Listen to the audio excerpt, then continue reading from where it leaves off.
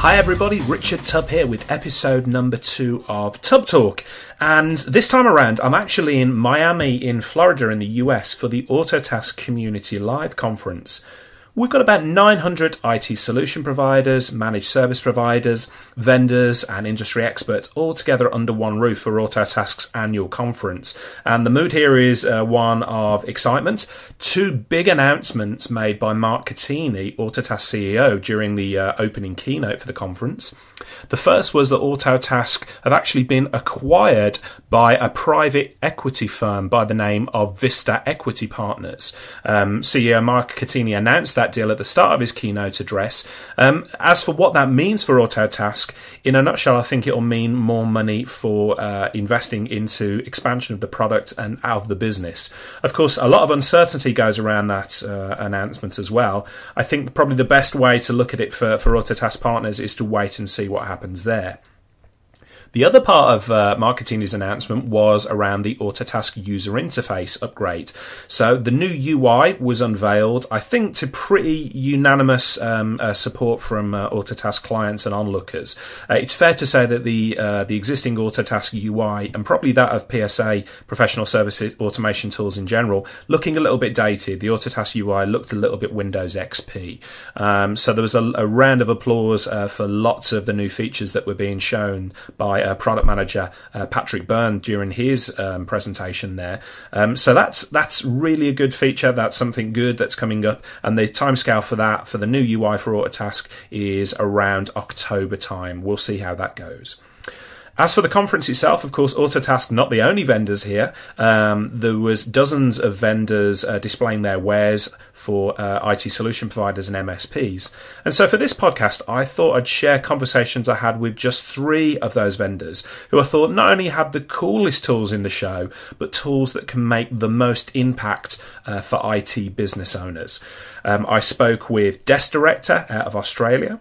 I spoke with BrightGauge out of Florida, and I also spoke with OpenDNS, who are in both the US and the UK. I really hope you enjoy the conversations. I hope you find them valuable for your IT business, and I'd also encourage you to reach out to those vendors. In each of the conversations I have, I get them to share who they are and where they're from, so you should find reaching out to them quite easily. I hope you enjoy our conversations. I'm here with Phil Claxon, the co-founder of Desk Director. How you doing, Phil? Very good, thank you. Very good. Pleased to be talking to you. Oh, you're welcome. What do Desk Director do, and how do they help IT businesses?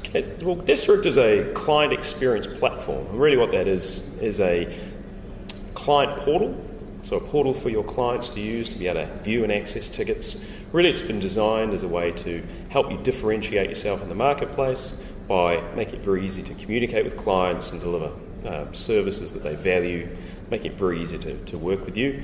But also we have a staff heads-up display, which is a similar sort of concept, but it's about bringing all of the information, your team together into one place so that where they can effectively work while they're working a ticket, say, they can access other information at the time, speed up that process. And the two work harmoniously, allowing things like presence. So your team, while they're maybe working a ticket, would know whether the client sat at their desk at the moment, which obviously has benefits of knowing, particularly if that ticket requires them to work with them, give them a call, whatever, that's going to be very handy to know that they're naturally sat at their desk. But yeah, predominantly and squarely around the client experience. That's a big place for us. We think not enough service providers focus on improving the client experience. Very, very operationally focused, and that's a big trend we're seeing. And I'd agree with you, but so the clients that you've got using Desk Director at the moment, what type of MSPs or what type of IT solution providers are they? Well, they're predominantly what you would call MSPs, and they range really anywhere from 1 to 2 man shops, if you like, right the way up to our largest, it's about 250 staff. So really the whole gamut of what you would call MSPs, though. So traditional MSPs, they're providing outsourced IT service to their clients and using Desk Director as a way to differentiate that, make it easier for their clients to work with them. And the feedback you're getting from MSPs that have implemented Desk Director, what impact does it have on their business and their relationship with the clients? Sure, absolutely. The feedback really is in line with what we were hoping.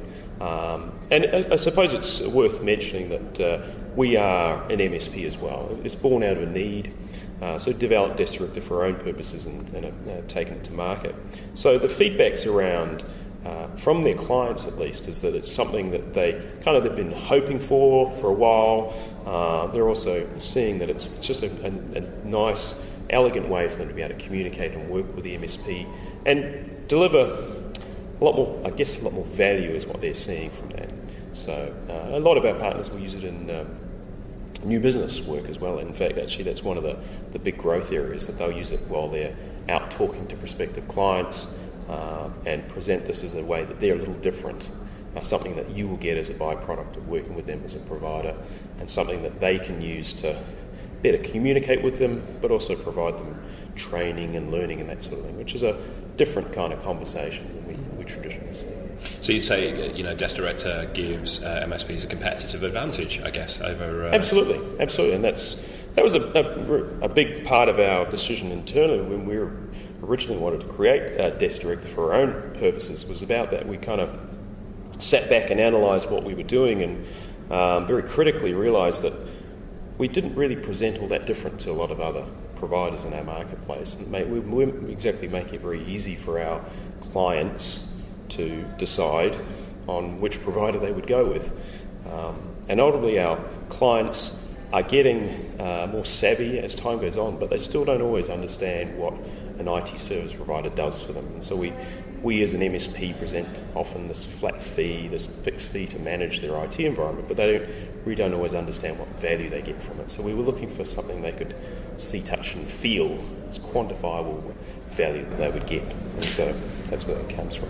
And to that point, what does it, the tool practically, what does it look like for an MSP to deploy this, and how do end users, what do they see? Sure. So the product is an application that they deploy. So that brings itself some benefits, but it deploys using the RMM products they have. So an MSP would brand it for a start, and then deploy it out to their clients using RMMs like Continuum and LabTech and Kaseya and the like. And so then it would appear on the client's machine, runs in the system tray, but it appears branded, as I say. So the important thing is we want to make a tool that they can present as theirs. And so then when the client wants to access tickets, training material, quotes, all those sorts of things that we deliver, they can just simply go to the tray or fire up a easy-to-use application that's sat on their machine. And we have integration with Active Directory, so the big drive for us also is to make it much easier for them to get into it, to help you drive adoption. The important thing is make it easy for the client to use. So they'll deploy it that way. It's very simple to install and can be deployed en masse very fast. Similar thing on the MSP side, their heads-up display is an application as well. So we purposely built as an application because as an application we are a lot more aware of what we call context, and so we can make the MSP aware of things like the machine the person sat at, which a web page is never going to be able to do, and equally we can integrate with Active Directory, which a web page again can't easily do either. That makes sense. Yeah. So there's been a lot of announcements from vendors recently, a lot of interesting news going on in the MSP market. What's new at Desk Director? So the newest thing at Desk Director for us, we're excited. We've built an integration with an online form provider called Wufoo. And what that means for our MSP clients is that they can now present their clients' forms. And what that really means is that common challenge, and we were hearing a lot from our partners, was that it was great that the clients were could much easily log tickets. The challenge was they often they had things like new user requests, they had change requests, and often the information they got back from the client wasn't enough for them to effectively solve the problem or effectively make the change. So now with forms, it means that you can present a client a form for them to populate, very easy for them to work through, and you as the service provider can collect all the information that you need to effectively solve the problem. So really decreasing that back and forth that often happened. And we're seeing our partners use it for those purposes, but other ways to really innovate in their service delivery. They'll use it for things like onboarding. So a new client comes on board, they need to collect pieces of information from them during that onboarding process. A form is a perfect way to do it, and by delivering it through Desk Director, that's super easy thing for them to do.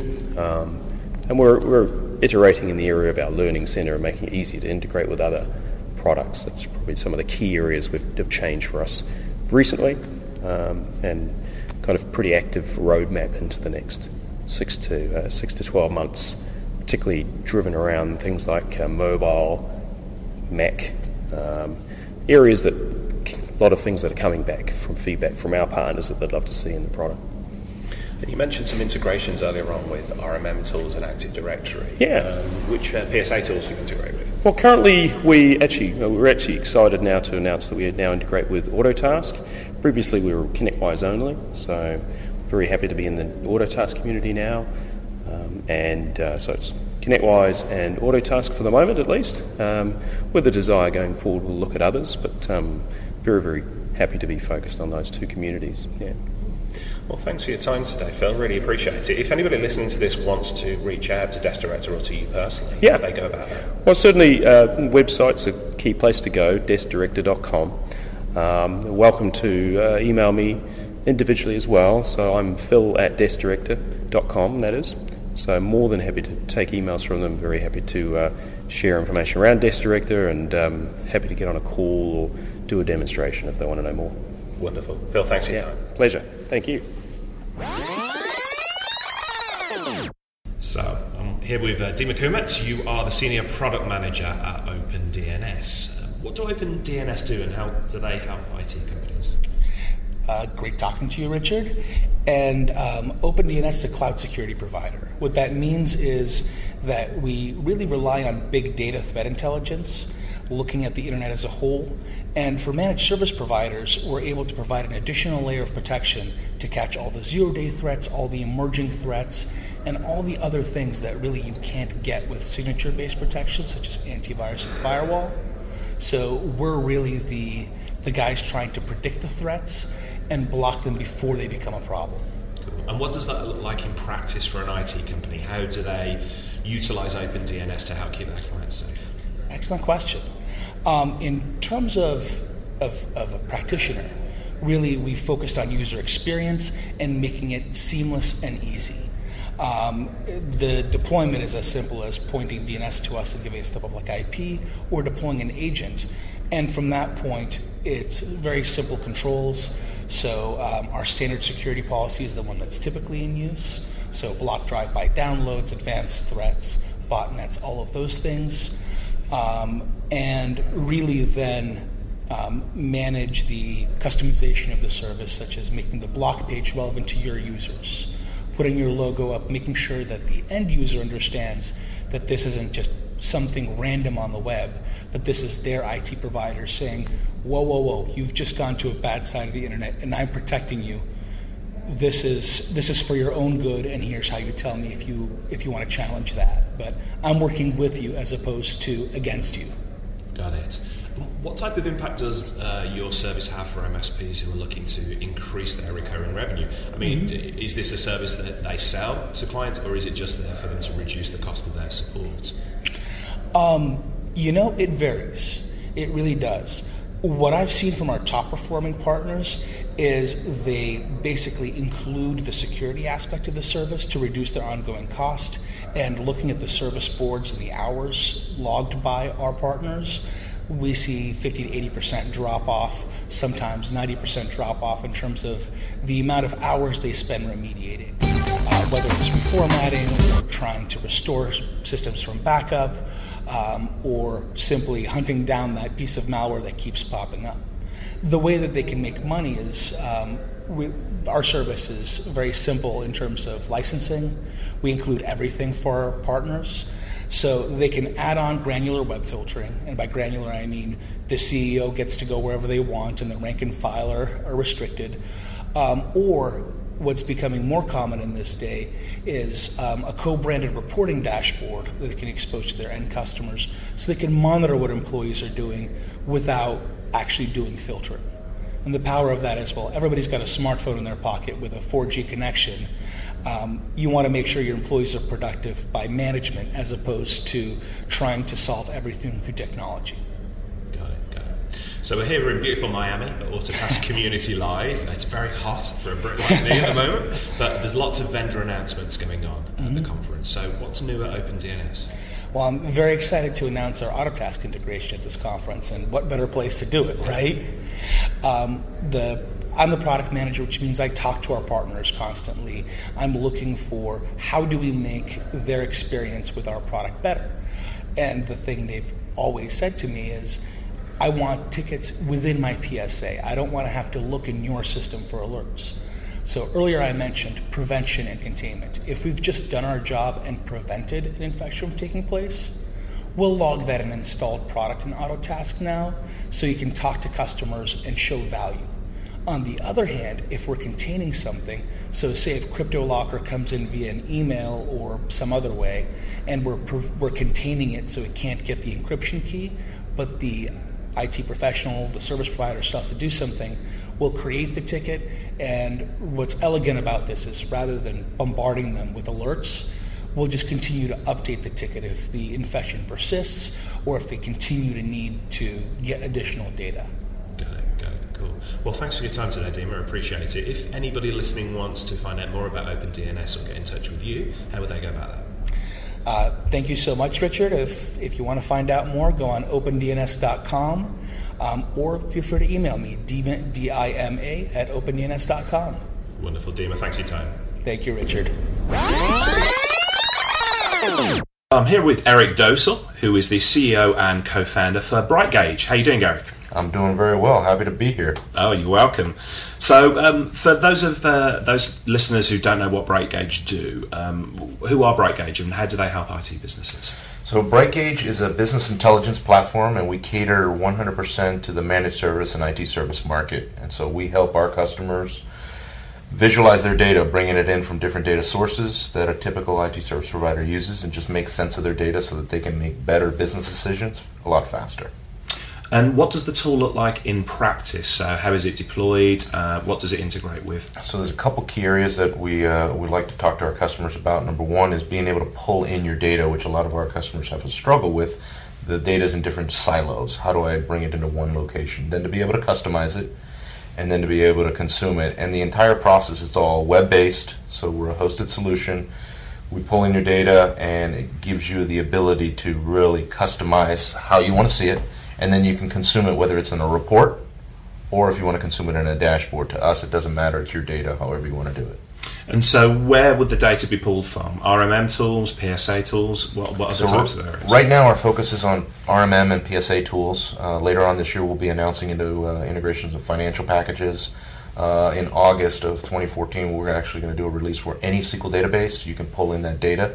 So we're really just opening up so that you can pull in whatever you want to see, however you want to see it, whenever you want. Now, I've seen a lot of the dashboards. They're not static dashboards, are they? A lot of them you can click on and drill into things. Yeah, so dashboards is really hot right now. Everyone's talking about them. All the vendors are deploying them, and we see it as a great, for us, from a awareness building. And so the dashboards, ours, allow you to bring multiple data sources, but then you can put them up on a TV screen. They refresh pretty rapidly. So you get a lot more flexibility and customability. And again, you pull it into one location. So it's not just an in-app view, it's all your data, and then you can see it on whatever device you want. So give me some examples of some of the data that BrightGauge customers display on their dashboards.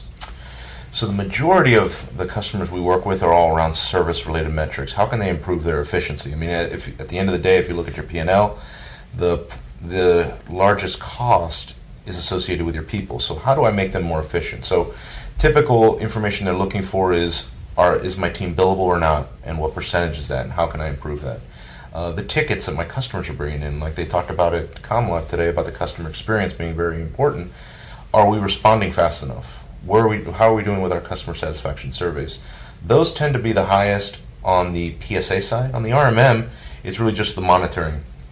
Any servers down, when was the last time the server was down, patch management, those high-level things that could potentially cause an issue for your customers, and then that just requires you to spend more time servicing them versus keeping it more simple. And what does a typical BrightGauge client look like in terms of an MSP? Because my gut feeling is that it's only MSPs of a certain outlook who start to actually drill into figures and manage based on metrics. So the typical MSP that we work with, I would say the makeup is 10 employees on the low end, and it'll go up to several hundred employees. But what we're finding is the smaller MSPs, the single digits, 3, 4, 5 employees, they're saying, hey, we're running around kind of with a chicken with a head cut off.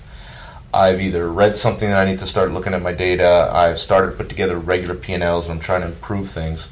So we're starting to get more interest, and we've put together packages for those companies to try to help them so that it's not just, hey, it's too expensive, I'll get to you when I get to a certain size. And the majority of the folks we deal with tend to be service related or owners, and a lot of owners for a typical MSP owner is a technical person, so they like the fact that they can get customized with their data, but the biggest bang again is really around the service metrics. We've released about 3 months ago sales metrics, and those are taking a little bit longer to kind of get adopted because the sales team isn't used to using those techie tools, and the owners are more technical focused, so they want service operations, but we're starting to see some traction in that area as well. And what does implementation of BrightGauge look like? Because obviously it's very, very powerful, but most of us, myself included, when we look at dashboards with figures, it's like, okay, this looks pretty, but I haven't got the foggiest where to start. So what does an implementation look like? So implementation is actually quite easy, and that's one of our kind of differentiators from some of the larger players. What it basically takes is if we're connecting to a hosted solution, it's put in the API credentials. If you're on-premise, it's load an agent that reads the data that we need. Everything communicates to our data center. We crunch the numbers for you and we publish them out to you.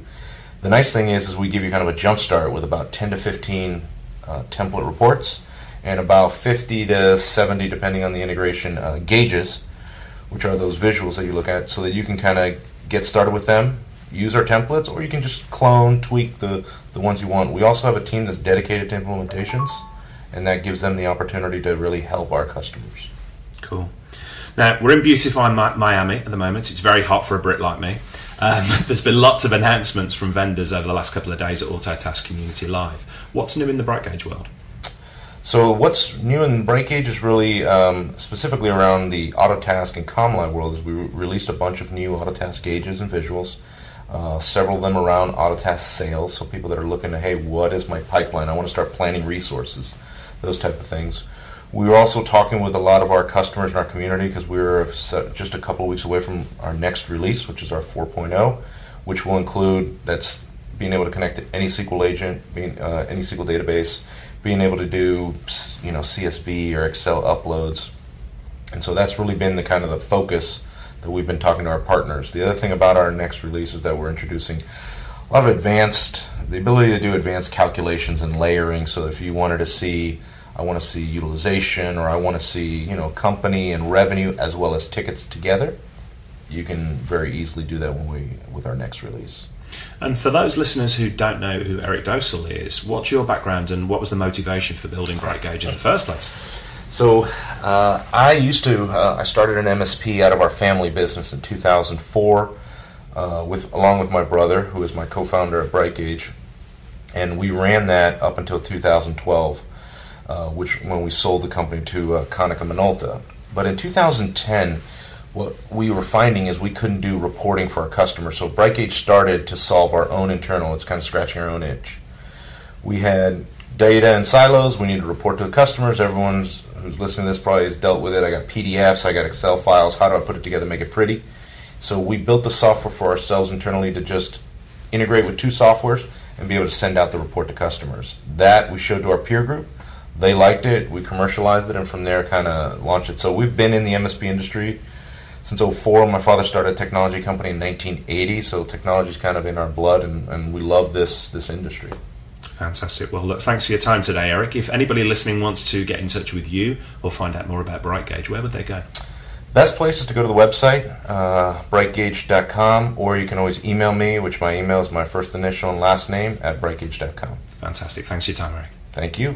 Thanks for joining me again on another TubbTalk, and if you enjoyed this episode, perhaps you could do me a favour and share it with your peers and colleagues, anyone you think would get value from it.